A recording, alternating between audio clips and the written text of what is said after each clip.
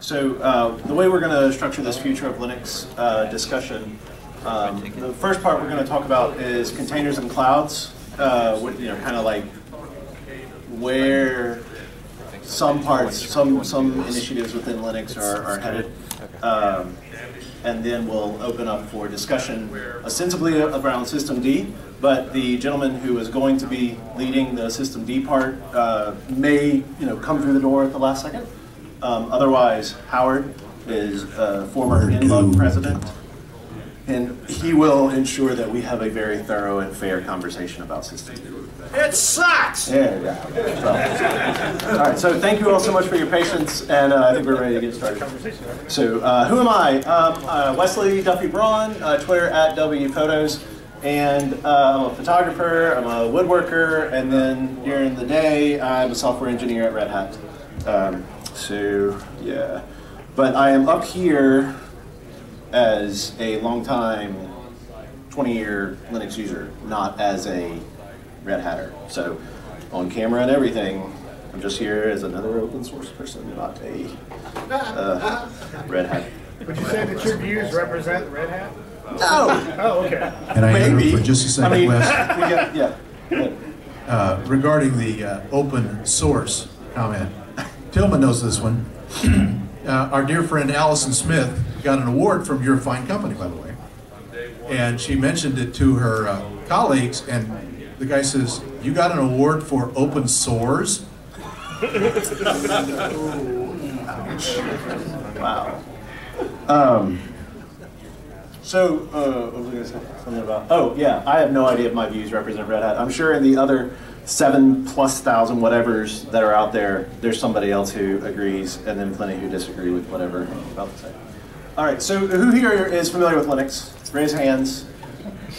All right, so this is a majority of folks are familiar with it. So we'll do a very quick thing. We don't have to talk about all these goodies about it, but the thing to remember with Linux it is an operating system. Strictly speaking, it is the kernel, although I haven't heard anyone reference GNU Linux in a while. It is, there are utilities, and then there's the kernel. Often it's just referenced, you just say Linux.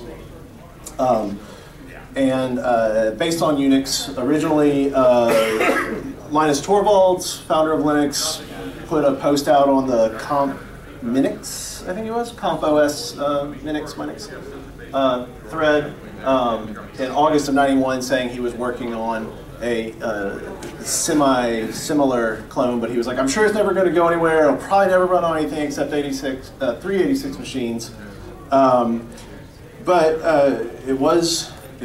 The conversation picked up steam.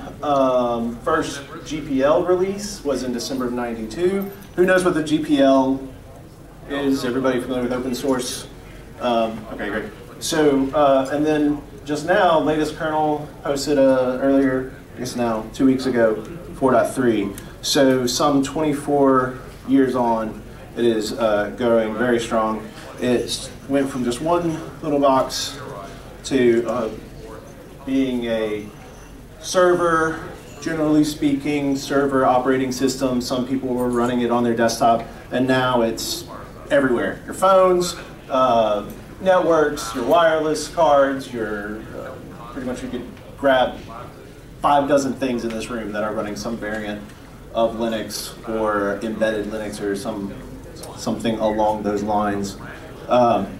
So when we talk about the future of Linux, it's like saying, well, where is the human? What are humans working on? Right? It's like everything. So, where's Linux headed? Everywhere. It is growing. More people are adopting it. There are forks of it all the time. Forks, being, if you're not familiar, is when a code base, there's the original code base, and then people branch off with it. There are companies that are utilizing Linux. There are agreements between not get along with each other folks utilizing Linux and open source philosophy. It's hard to separate, in a way, Linux from open source. But when we talk about where Linux is headed, it's kind of going everywhere. So what I was thinking about with this part of it is to say, where are people using it in the future, right? So there are folks that are going to use it or are working on using it for very big workloads, and then there are folks who are working on using it for very small workloads. And those very big workloads are being found in the cloud, right? And we'll talk about what the cloud is in context of this conversation momentarily. And then very small workloads are with containers. And what that means as well, because that's kind of an overloaded term that has now kind of settled into a kind of a consistent definition. So what is the cloud? There is a definition of the cloud, and it says that the cloud is a model for enabling ubiquitous, convenient, on-demand network access to a shared pool of configurable computing resources that can be rapidly provisioned and released with minimal management effort or service provider interaction. It's distributed computing. It's pretty much anything could be squeezed into that definition. I think in a way, almost anything, right? But the important part of this is that it does not have to be somewhere else, right? The idea that if you are doing cloud workloads, big workloads, that they have to be in some far off place that you can never touch is not, for purposes of this conversation anyway, what I mean here. There are public clouds and private clouds and hybrid clouds, and though that's a whole other conversation. The idea when we're talking about thundercloud. The idea is that with cloud computing that you can have these 5 characteristics. And this is where people are I think that this is not just where Linux is going, but I think the idea is that many companies' workloads are headed in this direction, and they're leveraging Linux and open source technology to enable this, these characteristics in their environments. On-demand self-service, broad network access, meaning that you can access a resource from your phone as well as a system that is at your house, as well as something that's in your in an actual data center. Right? You don't have to be physically located in one specific place to do that. Now, you may have to authenticate or set up VPNs, certificate exchanges, but you don't have to be sitting at one place to be able to access one specific network. Resource pooling, that you can take multiple systems and they will appear to the consumer like one resource. So if you have a whole bunch of CPUs, the consumer won't necessarily know that or even care. It will just say, here's my computation abilities. Rapid elasticity, so you can scale up if you are having people upload a whole bunch of photos, and all of a sudden you need 2 terabytes more space. The people uploading the photos won't see that. It will just be automatically provisioned. And then measured service, so folks can know how much is being consumed, both on the consumer side and on the administrative side. Stop if there's any questions, concerns, disagreements with any of this information here. So cloud computing categories, we've all been using them for a while, I think, especially the software as a service. Gmail and Tumblr, for example. Anybody use Salesforce or anything related to that? Yeah, software as a service, right? Then there's platform as a service, where you can develop on a platform that someone else has for you, but you don't have to actually worry about doing the maintenance of that platform, right? You just say, like, I want a PHP environment. I'm sorry? Well, to an extent, it would be the AMP side of that. Yeah. But the infrastructure as a service would be the LAMP stack. Yeah. You're really talking about how much of the stack you're managing yourself versus you're paying somebody else to. So yes. for most users, all we really care about is the application layer. Everything else that you do with the computer is to give you a stable platform for the application layer. Right. So, you can get, platform as a service or software as a service just to focus all of your energy on your program, your app, the thing that makes your company different from everybody else, and pay somebody else to manage the servers to keep everything up to date. Yeah.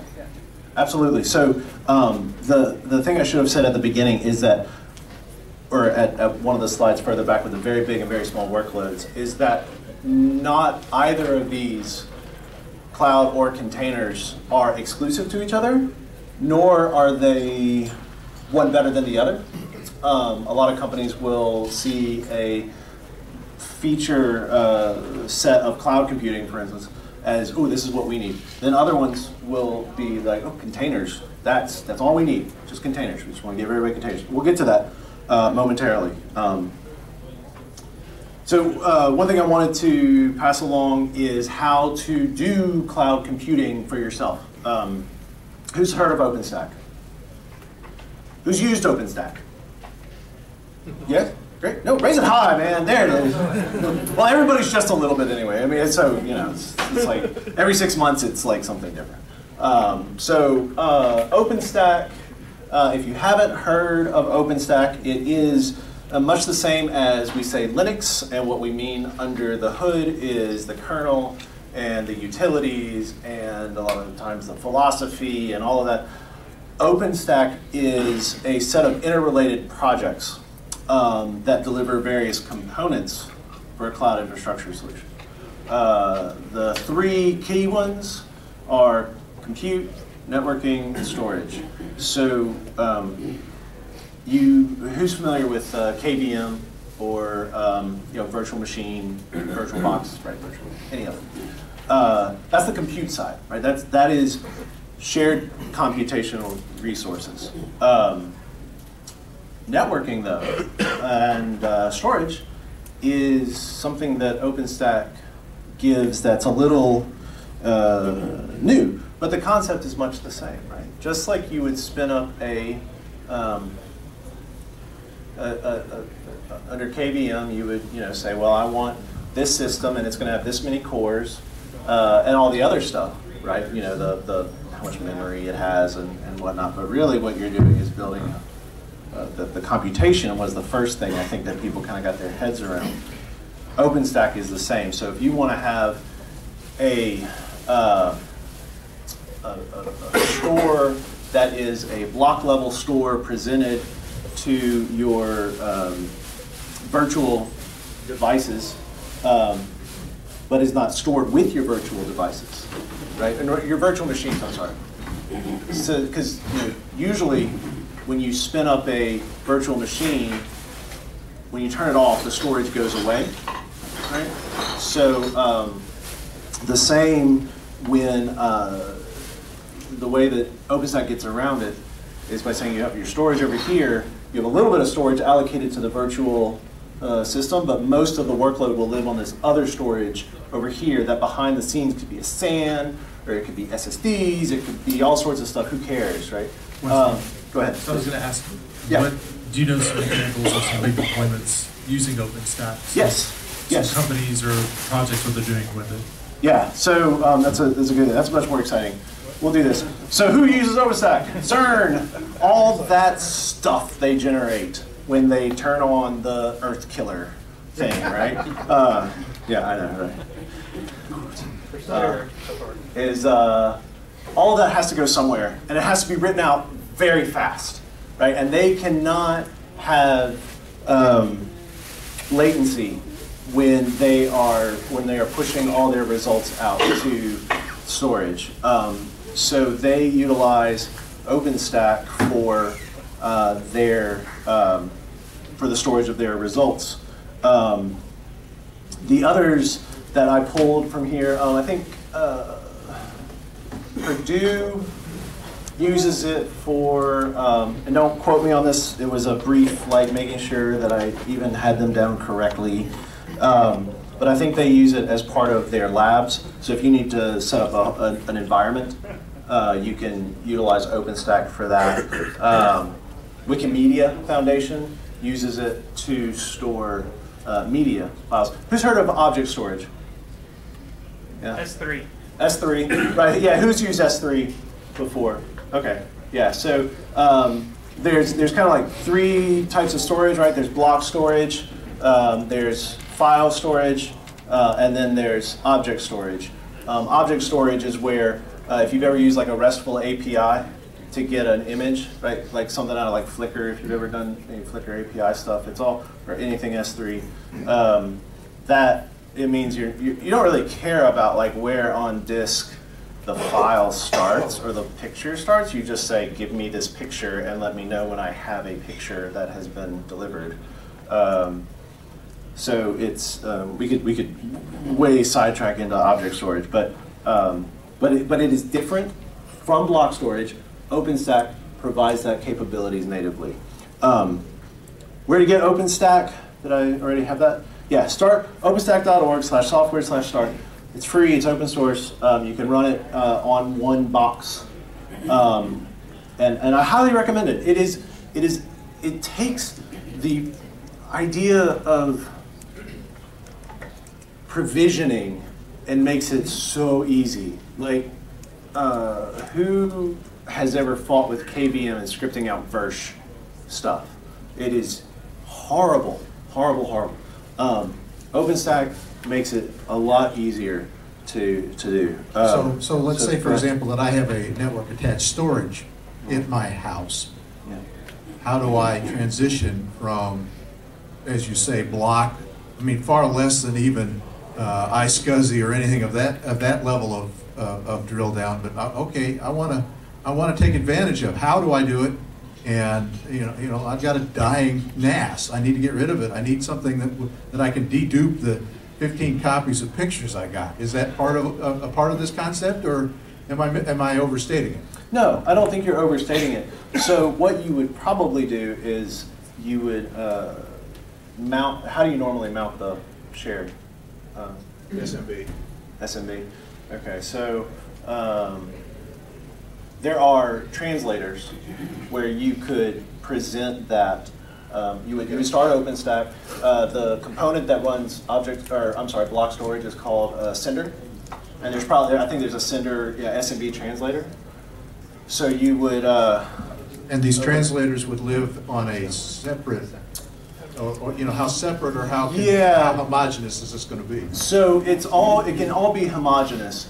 To get just a smidge into it, you have systems that are called your controllers and systems that are called your compute nodes. Your controllers are the things that control the components, right? It's all based on AMQP. These days, I think RabbitMQ is the messaging platform. And so you would have on your compute node a VM that has a script to run everything, right? An instance running of whatever. And then you would create a Sender instance, mount your SMB drive, and then let it go to town. What you could do is carve that up, though, right? So if you want to have 16 instances, each taking a part of your SMB thing and going through and looking for copies and then writing it off somewhere else, that's where you could have the dedupe stuff into it. Carry on. So do you use OpenStack at home? I mean, you said you would recommend that we try it. What do we use it for at home? I just can't. Yeah, sure. So with all the pictures. Yeah. So the thing that I would recommend looking at OpenStack at home for, or on your work computer. I say at home because I work from home. Check it out at work. Is because if you have requests coming in, if people come to you and say, I need storage, I need a VM, I need something provisioned. Usually we need storage because all the disks are full. It's all it is. Right, well, okay, fair enough. So assuming that there is storage somewhere that is available to allocate to people in your enterprise. But at home, it could be much the same, right? Let's say that you've got one NAS, you have a OneDrive NAS, right? Hook another one up to it. For the sake right? of discussion, carry on. Yeah. Then you can use OpenStack, and they'll both be presented as one device to any other systems. And OpenStack does not just have to be for virtual systems, right? You can have OpenStack engage with bare metal as well. If you have a lab at home, it would be really, really cool. If you have a lab at home, it's great. If you have a lab at work, it's great. Yeah. Things that OpenStack that I didn't really get into, but networking, if you've ever had to fight with subnets, VLAN tagging, anything like that, OpenStack is awesome. So I would definitely recommend checking it out. It is like a whole 3 days conference though on it. Yes? So right now I'm actually working on owning all of my family's Dropbox. I'm moving it over to OnCloud. Right now I just have it, yes. Okay, I have it hosted on a VPS from DigitalOcean. Would OpenStack be a better, yeah. Oh yeah, so that's a tough question.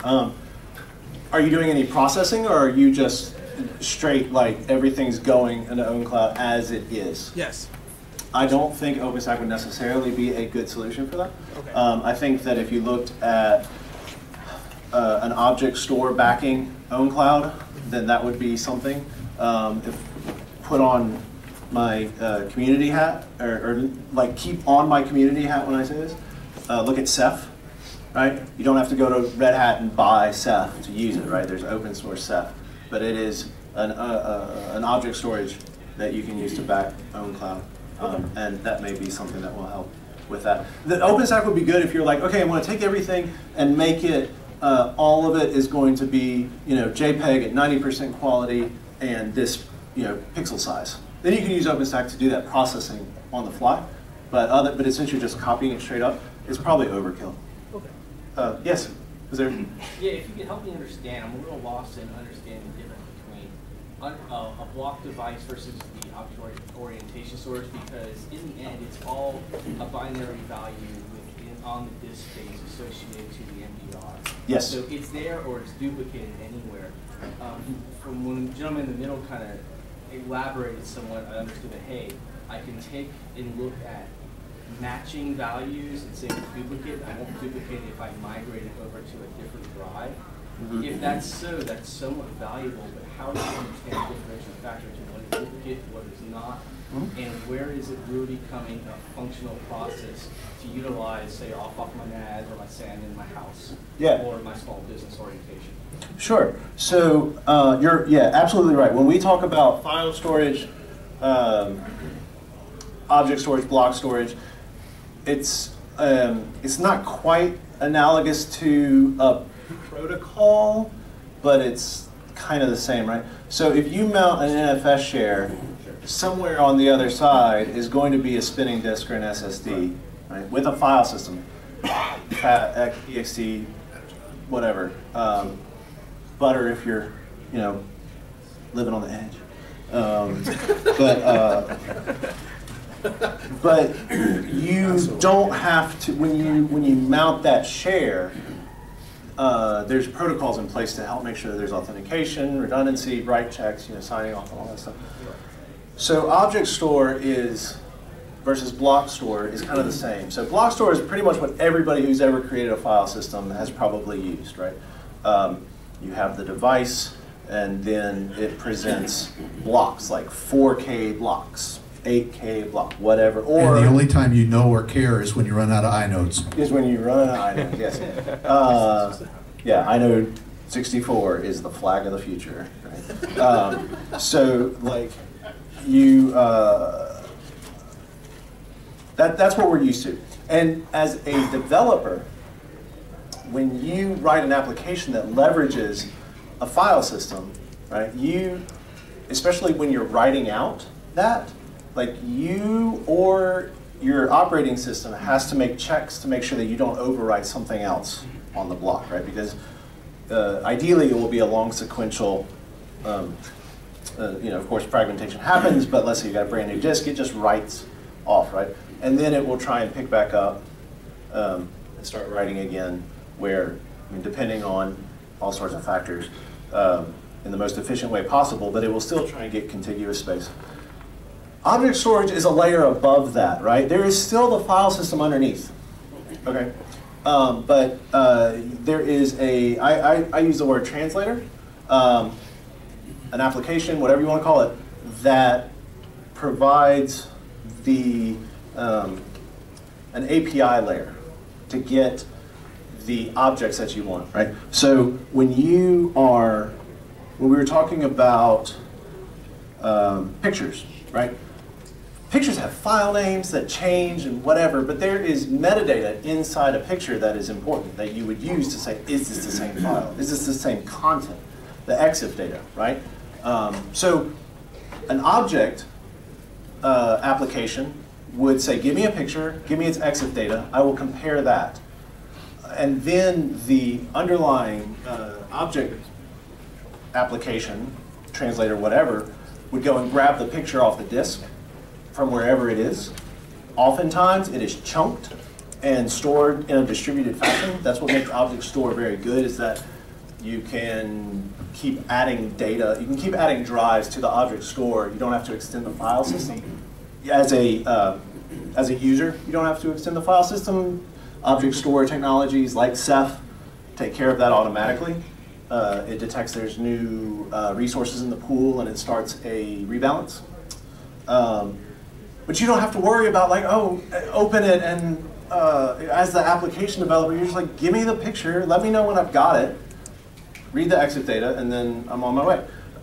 Does that help? Does that make sense? It's a process or an API running on user level or a user agent that leverages the standard MBR EXP4 partitioning system to run at more of a faster and efficient rate than actually always asking the disk level, where is this at? Yeah, so It's just adding another layer, right? Yeah. I mean, it's just putting a layer between us and the block, so we don't have to worry about that part. We're just the higher level layer. Right. Right, and so it's like, oh, well, why would we do that? Why would we make it slower?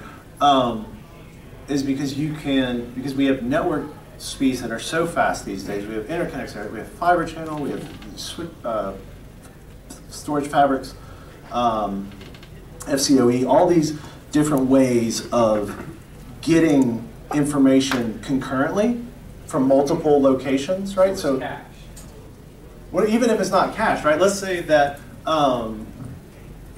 each of you knows a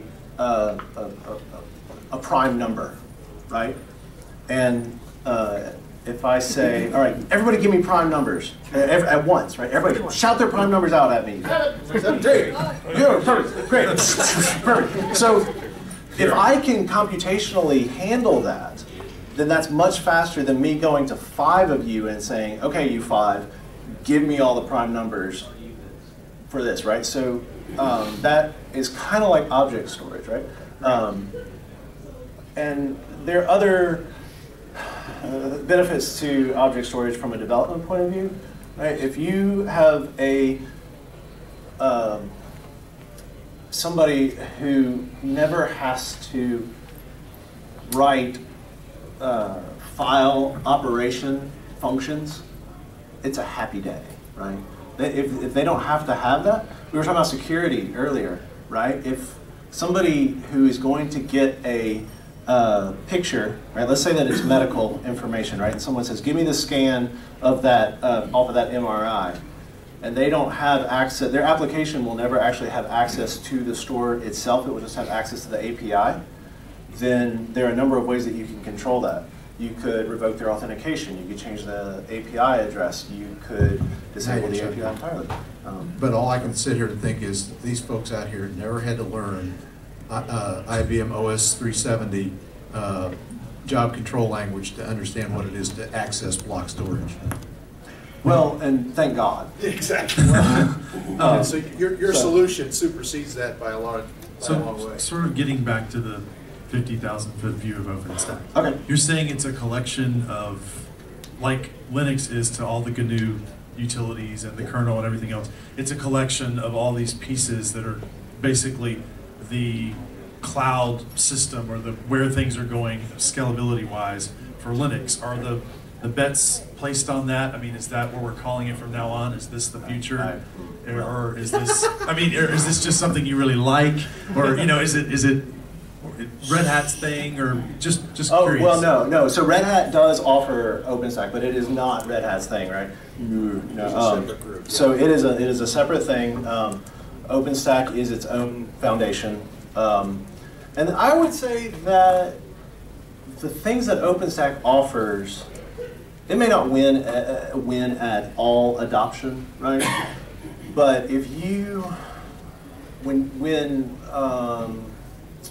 storage companies are providing drivers to provide block and object storage, when Cisco is selling switches that can work with software-defined networking instead of using the proprietary Cisco functionality, I mean that's a good sign. 10 years from now, who knows? I don't know, but the community behind OpenStack is so strong. Did it die? Oh no, it's just me. I'm sorry. I think we're back. The community behind. No, it's. Cuts in now. Yeah. Mike, transfer. Ooh, sorry, I gotta get used to the appropriate distance now. The community behind OpenStack is so strong. Every 6 months they put out a new release, and it's iterative releases, right? It's not like if you're familiar with Red Hat, where it's like 6 and then 7, and there's major changes between. Some stuff between OpenStack versions may change. Some stuff may not between their versions. It's more like if you're familiar with Fedora, right? How quickly it moves. Kind of the same thing. So I like OpenStack. I like the idea that you can have workloads dispersed between locations, have a common identity management between them, and then have, because that's what we didn't really even get into, but it does allow identity management at a project level, much like what we were talking about in the previous thing, right? So even though I have relative root access on one project, I may only have read or dev access on another, but nothing has to be redeployed, right? So I think it's very strong in that aspect. That is good. So that's the big stuff, right? That, to me, that is like where Linux is helping drive massive worldwide resource pooling and build outs, as well as things like CERN, which is just an amazing amount of computation. Please. Would it be fair to say that OpenStack is essentially the open source community version of the VMware suite of hypervisors? No. VMware. So VMware is pretty much just the compute aspect of it. This is my personal, right? They Keep saying have an this. offering, but I can't remember. So they have like vCloud, right, or whatever. But NSX would be just like the networking. They've got all these different components in the stack essentially. And so my understanding of what little I've looked into OpenStack so far, and I've been meaning to look more, is that as opposed to say having the Type 2 hypervisor like VirtualBox that a lot of Linux users are familiar with running different distros, that OpenStack is your Type 1 hypervisor that you would run on everything from a server to an entire data center, and the different components are somewhat equivalent to what you would see in VMware, where you have closed source commercial components for everything on the stack. And some of them are interchangeable with OpenStack, from what I understand. They can work together yeah. in part. so there are, people are writing drivers where if you want to use Cinder, right, if you want to have block storage that is presented, you don't have to have an OpenStack deployment in order to take advantage of that. Like there are drivers where you could use ESX or whatever to mount a Cinder thing. I don't actually know if ESX supports it or not, but I wouldn't be surprised if it doesn't now, maybe in the future. I don't really know. I mean, OpenStack is not, like to me, OpenStack is the whole package, right? You don't have to use the whole package, but you don't have to try and piece stuff together. Like I feel like you have all these disparate technologies that you're trying to get to work together, right? OpenStack has a common standardized messaging backend, right? And that is, but I could see it being analogous. It is like a virtualization and say cloud management suite. Is that OpenStack? Yeah, would that be fair to say? Yeah. Well, but when you say virtualization, like we want to be clear, like so OpenStack started, NASA needed a way to do software-defined compute, networking, and storage. And so when you have a virtual appliance, be it something out of VirtualBox or ESX or Rev or KVM or whatever, it has all those aspects to it, right? It probably has a network address, probably has some storage, probably has some compute, but it's locked. Like you build it and that's it. You can't really change that without at least a reboot, if not a redeploy. So I feel like OpenStack is virtualization. It's like a whole new world of virtualization, right? It's like we've gotten used to the idea of like virtualizing, and the first thing you define is the number of CPUs. OpenStack is that plus everything else. And I do want to get into containers because I think this might be what folks are really going to be interested in. So I'm sorry to jump, but I will be here for a while afterwards if anyone wants to talk more afterwards. So what is a container? A container is an entire runtime environment. It's an application plus its dependencies, libraries, and other binaries, and the configuration files needed to run it, bundled into one package. Who's used containers?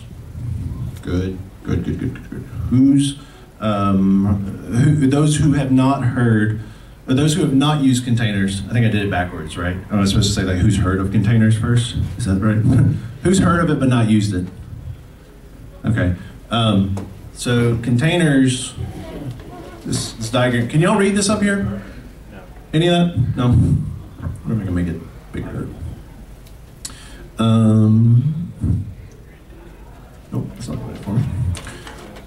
This is important. I want to make sure that we can see this aspect of it. Maybe? Shoot. I don't want you. Yeah, down on my Zoom. It didn't do anything, did it? There's a slider in the bottom corner. I can't quite. Oh, I can see it over. Nope, can't see it over there either. Let me grab this. Boy, computers. So awful. There's my desktop. Oh, golly. What is going on? Are you trying to maximize? Yeah, well, I'm trying to get where we can read this. That's what I'm trying to get to is the zoom. There it is, over here. All right, so this is, can y'all see, is this coming into focus over here yet? Yay. All right, so this is your traditional, what you would get with any sort of virtualization, right? You've traditional virtualization. You have your hardware. It could be hardware. It could be another virtual machine. It could be in the cloud. It could be whatever. And you've got a Linux kernel running on it, and then hypervisor technology that is providing the translation. Oftentimes, this is on CPU and then drivers within your devices. And then when you want to get new instances of these applications, right, you start up a whole new stack. Virtual machine A is, for anyone on the virtual machine, it's a whole entire stack. It has its own kernel, it has its own networking, it's got its own user space, it's got everything, and then there's an application right on top of it. And that's all you need is just that little application, but you have to start this whole virtual machine to get it. Same over here, and here, and here, and here. And so it takes time to start. It takes resources to start. It takes management, right? Security, you want to patch them. It takes all these extra things to make sure that you can just run application A separately from application B. And this, in a way, is like saying that OpenStack does not solve all the problems, right? Because when we were talking about compute before, we were saying, oh, you'll start an instance, that's a virtual machine. So this is somewhere where, depending on your workload, you may find OpenStack is not advantageous out of the box, but containers could be.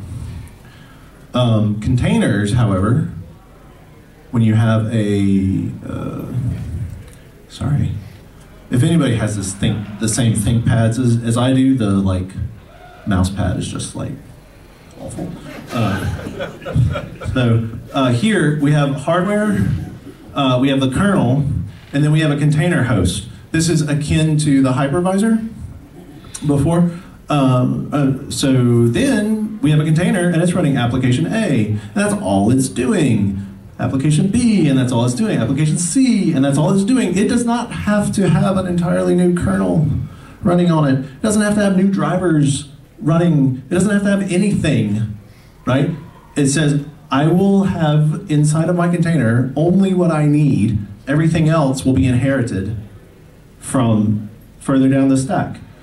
Very quick to stand up, very quick to scale. Startup time is like your application starting, not your entire operating system starting. So now that we've seen that, let me go back to, so I can go. Okay, so virtual machines provide an entire system. The hardware, the kernel, the operating system, applications. Containers rely on the underlying container host to provide everything except what is needed to run the application in the container. So applications running in containers will be available and providing services faster than if you have to spin up entire virtual machines.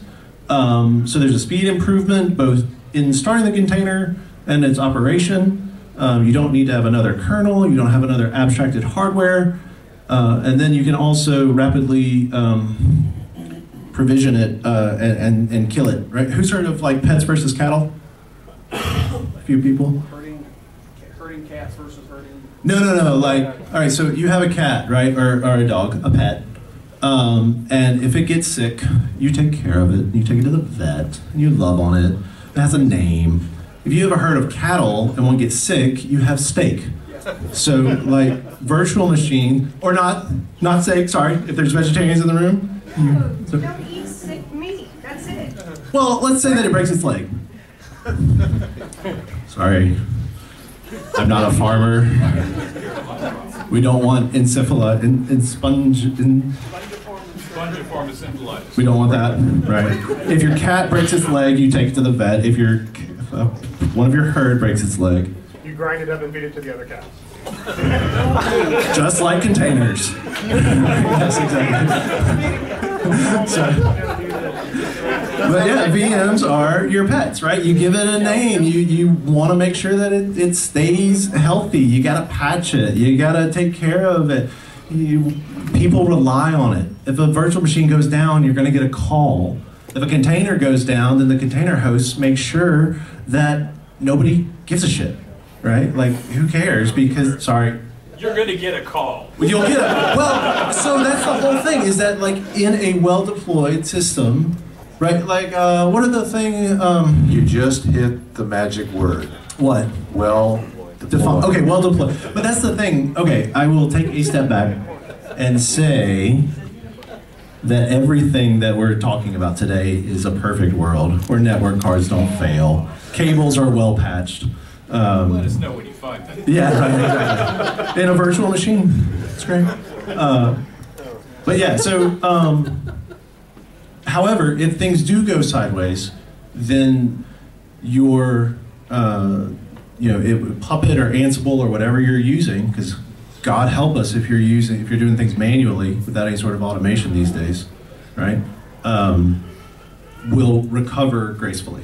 Right? I mean, and that's kind of the whole idea, is that what is your time to recovery? Like, what does it take to get back to your SOE? You know, these are things that maybe maybe it may not be important for everybody, right? It's kind of like the system D conversation. Does everybody need it? No. Wesley, let me mess with you. They have a choice. Yeah, well, I mean, CentOS 6 is going to be developed for another like 10 years, so. Oh, God. You know, what I think the reaction we got here was that we all work in a real environment, and we all know that it's just a different circus, but it's the same clowns. That's fair enough. But if you can protect users from themselves, then you know we've made progress. 2 types of containers. Before I worked at Red Hat, I was a developer. Before that, I was an admin at a home health company in South Mississippi, where it was like they had not seen computers before they went to work. So I'm not like, oh God, everything's perfect in all data centers everywhere. Far from. Just slight cred, I guess.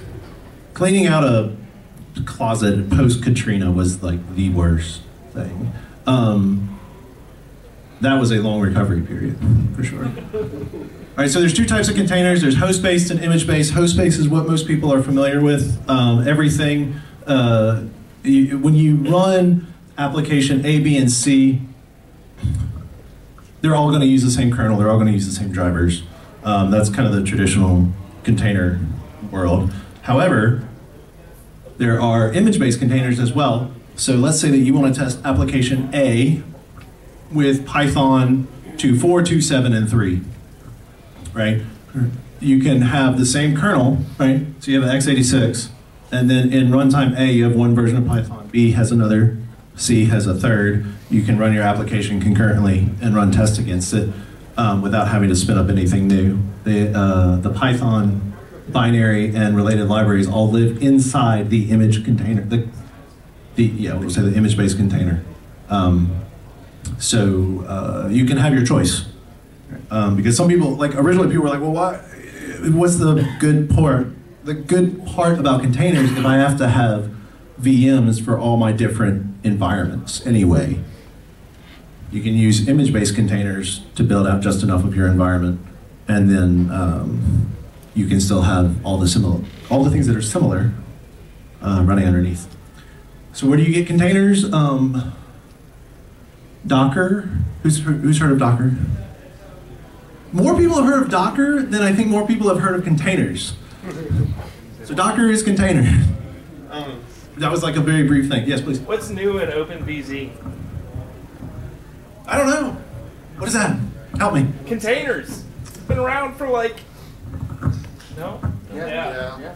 OpenVZ. OpenVZ. Why? Tell me, why do I know that, but I can't. It's a broken... It predates a lot of the other container stuff. Yeah. Okay, so is it like old LXC kind of stuff? It predates LXC. Pre-LXC. Dang. So what's new in it? I don't know. I mean, Docker is just a good UI. Like, nobody's heard of LXC. Well, heard of LXC? Yeah. Okay. LXC. Some people have heard of LXC. chroot, if anyone's used a chroot environment. SE Linux. Those are all old container things that we were using before they were called containers. SE Linux is not a container. SE Linux is a labeling system, not a container. SE Linux will keep your kernel from executing. It creates environments where, depending on the boundaries, you will either have execution or not. It's one Your environment. boundaries exist because of your labels.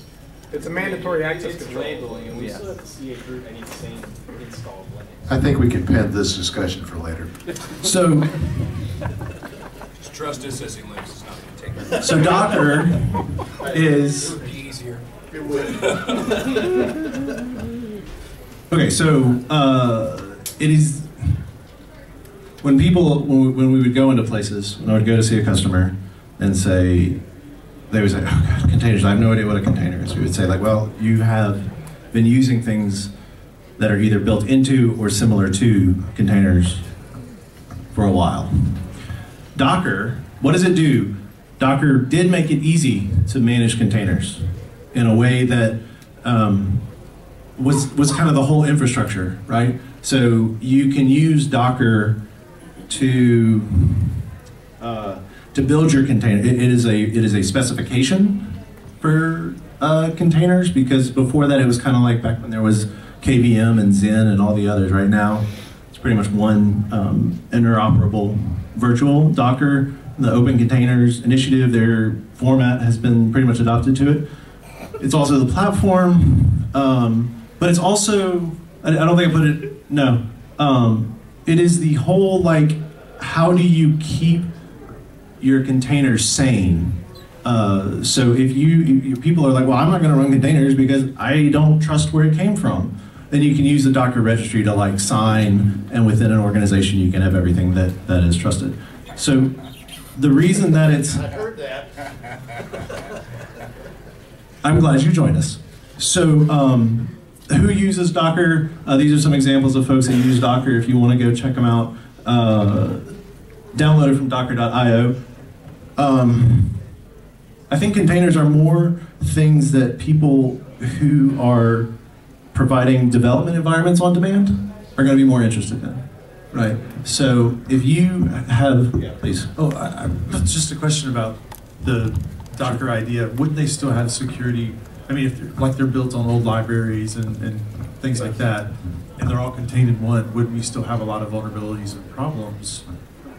You were saying it's sort of to eliminate some security concerns, you could have this idea of this container where everything is built into one segment and it's all patched and pushed together in one piece. Aren't there still going to be problems because they're built on old libraries, but you have to update all the pieces together and so on? Yeah, so it's a good point. All right, so y'all remember this one? So here I've got 1 kernel, 2 kernels, 3 kernels, 4 kernels, and different workloads on all of them. So if I want to patch it, I have to make sure that 4 systems and 4 groups of people are happy, and I've got my maintenance window set up and everybody can agree that this is when we're going to have a patch cycle. Right here, it's just one environment has to be patched. Now, the users... That assumes that all 4 of those, or the layers on top of that, all play nice with the underlying piece. Yeah, sure, yeah. No, well, I mean, yeah, this doesn't solve the people problem. It never will. And now your patching takes down 4 hosts. I'm sorry, say again? And now patching the kernel takes down 4 hosts. Take on, Never mind. I'm sorry. Tell me later, please. I'm sorry. Okay, if I understand your question correctly, typically like an entire application isn't in a single container, but a single process is in a container. And version control is very easy. So but in terms of rolling back on containers, so Docker is supposed to make it very easy to just pick out a particular container out of what may be a stack. I mean, they picture it like a shipping boat with intermodal containers stacked on top of each other, which may function as an application. And you might be able to they basically interwork with each other through APIs. It's kind of like the Lego. That all is how the sales brochure works very nicely. Okay, that's how. When it comes to the real world, right, all hell breaks loose. Yeah. So you do have to be very careful with containers that you have everybody using the same images, right? Version control is important. Docker does, that's one of the things, right? What does Docker do? Like Docker is the whole thing, right? So that's how that's managed in a way. But you don't have to do it all yourself, right? Some people use like Jenkins to, build the containers, right? You don't have to use Docker to do all of that stuff. So you were saying something about like how do things get deployed? In almost every Docker image I've ever seen, the first thing that happens is it upgrades all the libraries. So like it does, if like shell shock, you would be vulnerable in your Docker image, right? Yeah, if bash is included in the container image, yeah, you would be definitely. But you don't have to patch the kernel. The kernel's on right. Well, you hardly ever have to patch. But if you, yeah, that's the thing. Well, yeah, you should be patching the kernel essentially. But if you have like 4 containers, that's one of the things. Like if you have 4 processes on a single VM, then you need to patch bash once for that VM. If you have 6 containers that all have bash included, then hopefully you patch it once and then your CI all rolls and it gets deployed, and that's great if you have that all set up. But like it may be the case that you have 6 different containers, and you have to patch bash in each one of those 6 containers. Well, that's true. So let's say that you support developers who want to develop on 3 versions of Python and 4 versions of whatever else they've got, like Ruby and all these things, and then you're patching you're building new gold ISOs anyway, right, for your images. It's not, none of these are like magic bullets, right? A world with containers is better than a world without. I was just wondering about the patching thing. That's, or the, well, so that's akin to the cattle being with a broken leg, right? Yeah. You don't, a lot of times, like, well, okay, I'll say that when you patch containers for security issues, it is a little like taking a step backwards and converting them into virtual machines, right? Like into that same model. Instead, it's better to patch your original instead of patching a running container, like kill that and then patch your original and then spin up a new instance. We got 2. So I think first and then second. Well, I mean, especially when I hear people that come from like a developer background talk, one of the reasons they like or want containers is that they can control the version that they know is compatible and doesn't break their app. So if you have multiple different apps, you could just be completely extending to making a wider attack surface, because you might have to support 5 different versions of Python and 6 different versions of this or 7 different versions of that to keep everything running. And I mean, obviously, this is, a lot of this seems to be being pushed by developers anyway, so I don't think we're really looking at this as to increase security, but to alleviate their own headaches of building an app and keeping it running efficiently without it breaking something else. So I just see it making more problems, really, especially short term.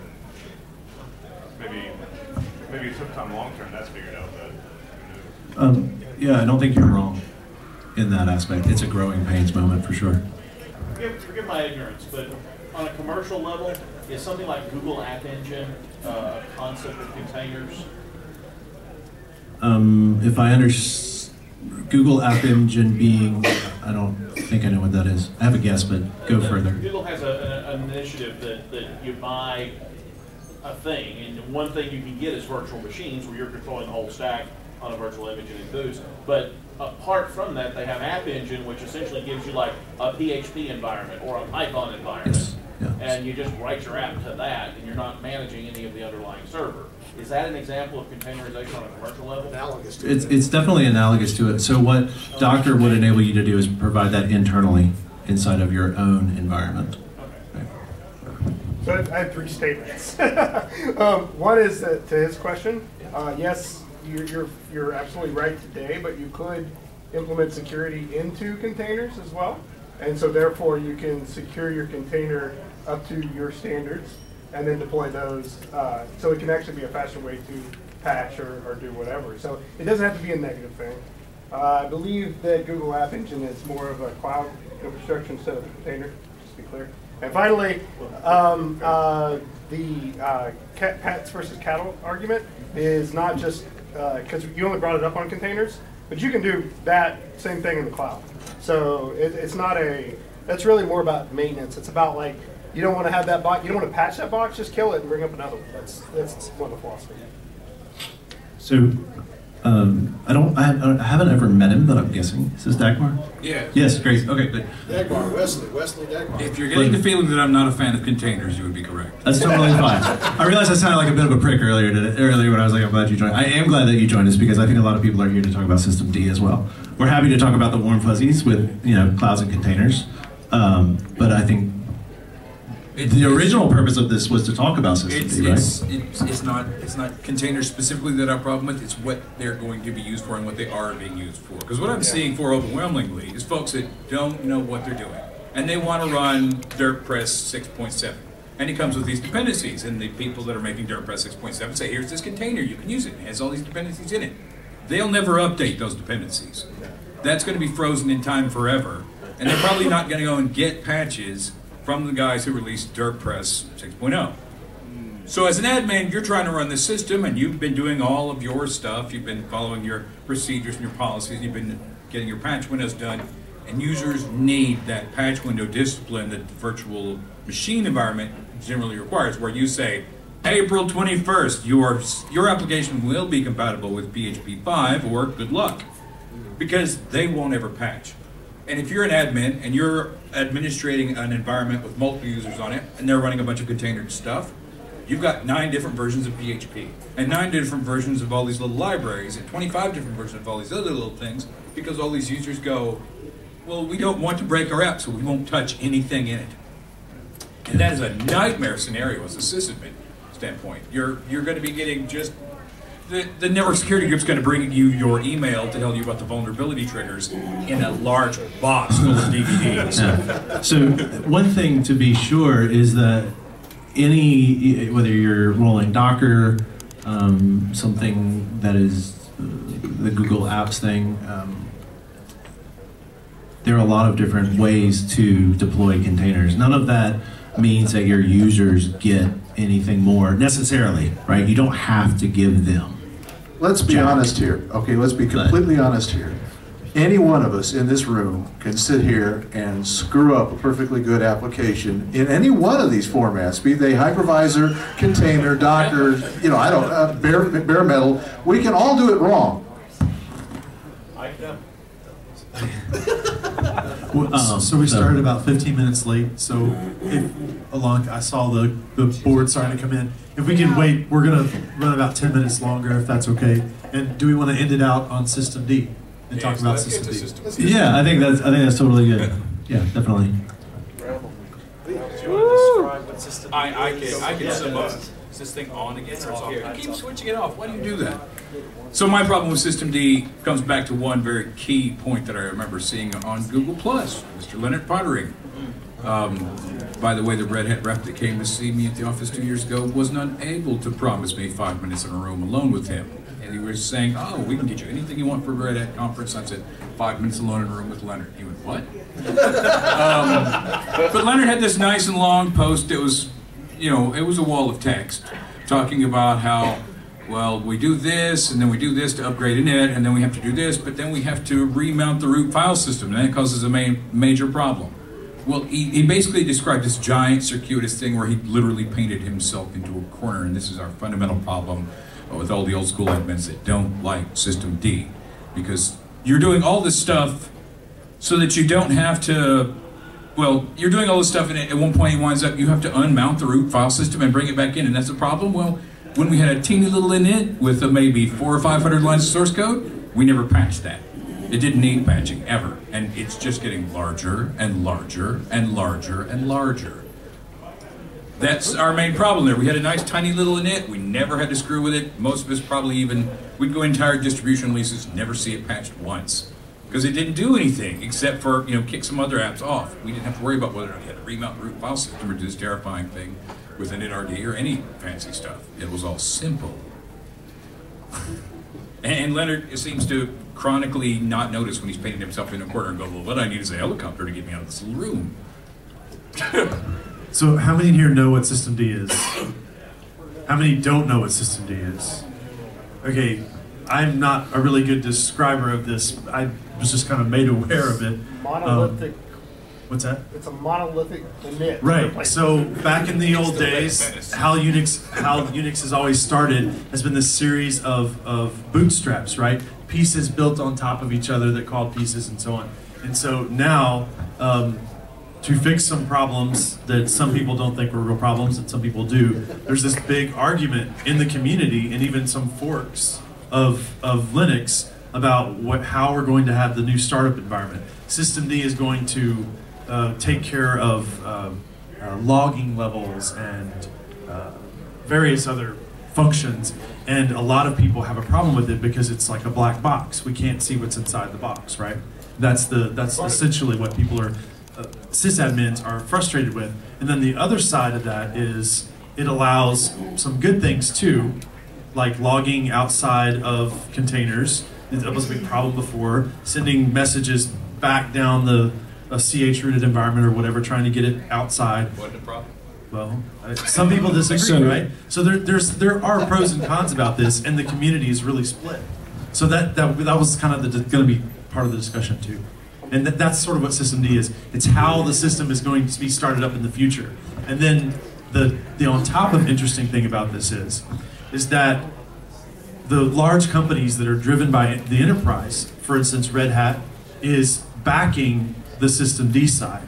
And so the future of Linux, if they want to stay in line with where the money is, where manufacturers are paying, they're going to go with the systemd environment. And all the sysadmins who are against it are kind of frustrated because they feel like their choice has been taken away from them. It hasn't, but if they want to stay with where the money goes, they're going to have to learn it. And so that's the contention. How is it different from not having the choice taken away? Well, you can have the money, or you can have the choice. You can afford Linux, right? It's open source. You can do whatever you want. But if you don't want to buy that, if you don't want to use that application that your company wants to use, or your company wants to use a certain application and it's only going to run on a systemd environment, yeah, you're going to have to learn it. You're right. Weird that. Well, at least until systemd goes and absorbs the kernel. So I think both sides make valid points. Let's be honest about this, okay? Now. What the hell? Let's face it. We've come from, as Groucho Marx so succinctly said it, we come from nothing to a state of extreme poverty. So, are there any questions about systemd? Does anybody have any comments on it or experience with it in the field that they want to talk about? Because that was something that originally, when I was the one that proposed the idea for this panel, and I was at DragonCon with Mr. Scott Jones there, and we had this really packed room, this big discussion about it, because there were a lot of people, developers are very much for it, I think, but a lot of sysadmins are very much against. It's kind of brought out a lot of old loyalties. And who's responsible for keeping the system running of that two groups of people? It's a philosophy thing, right? When they wrote all the code that runs the entire OS, it is a development. It'll still be a dumb question from somebody who knows. I still don't know what systemd is. There are no stupid questions, just stupid people. You just said systemd developers like it, sysadmins don't. What about a systemd for developers and systems for sysadmins, and maybe the point you'll need? I mean, so at some point you do have to have something that starts the computer. Right? We had something. Well, so we did, and those don't wire disagree. breadboards just got to be a real pain in the butt. You know what? Yeah, I feel like the systemd conversation has fractured into three conversations. Like, there's the personality behind systemd, which is an interesting conversation because I don't think in anything else except for Jobs, Gates, Ballmer, and Torvalds, right? Yeah. Well, and let's not forget Solomon. But like for personalities, like who cares, right? I think that in a community that is built on electronic communication, it is important to have decorum, and sometimes I think Pottering doesn't, right? He doesn't know what to say in a way that will make any points understandable over email, right? But so that's one thing, is that people read this stuff and they're like, oh my God, what the hell is this? And we're going to replace our entire infrastructure by something written by a kid, right? That's fair. I think that's a valid criticism, because in this community we do communicate over email, and there is importance in, if you're going to try and pitch an idea, for the most part, you should be able to speak about it and not piss people off. But two, the idea that we've been doing it the same way forever. And that is the one, well, and then three is systemd has gotten too big, right? I don't disagree with that either. I think that this idea that we can fold everything into systemd and hope for the best is going to be problematic. Yeah, but I think the biggest issue with systemd is that it changes what we've been doing forever and ever and ever and ever in the Unix environments. And Unix only goes back to 1970. That's not forever. That's pre-epoch. There was no time before 1970. So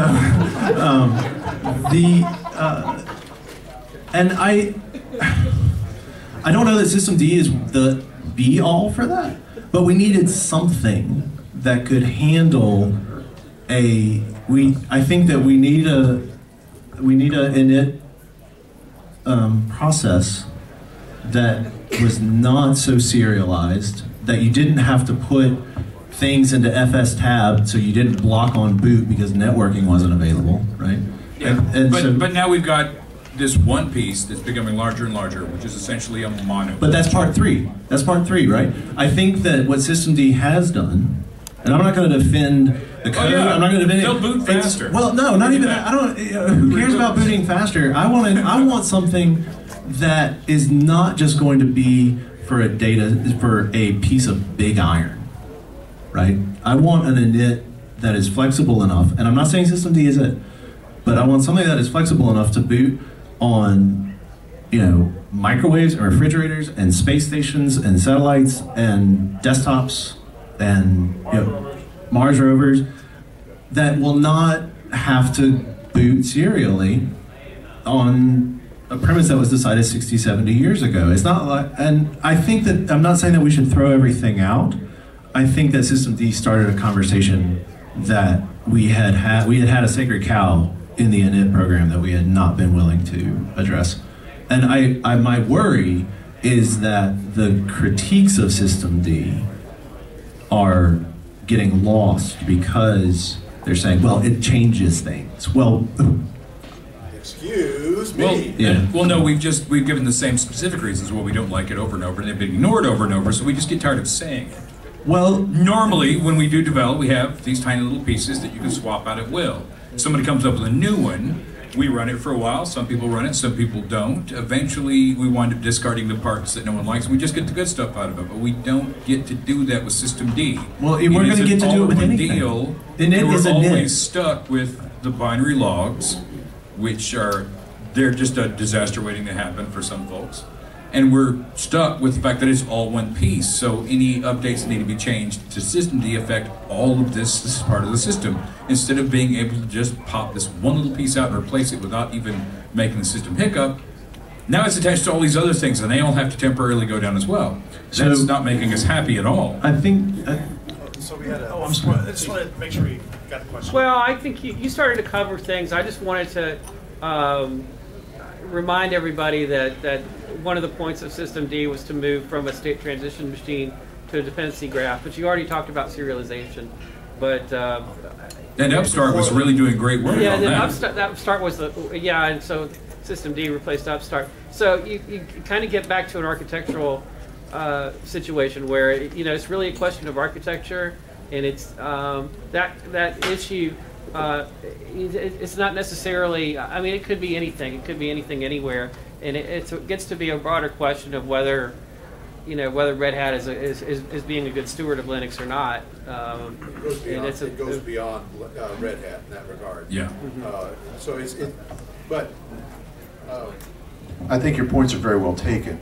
All right, and again, I think there's a case to be made for the modular piece by piece environment with which we are familiar, and you will admit familiarity breeds contempt and or comfort, either one.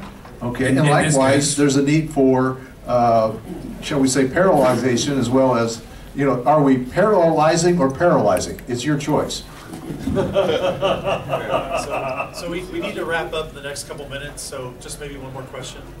Okay, so I've been studying the DevOps approach and culture lately. You start with a minimum viable product, and then dev and ops collaborate better with each other through continuous development of something that works. And kind of with this online writing lately, hearing the dispute between development wants this and ops wants this.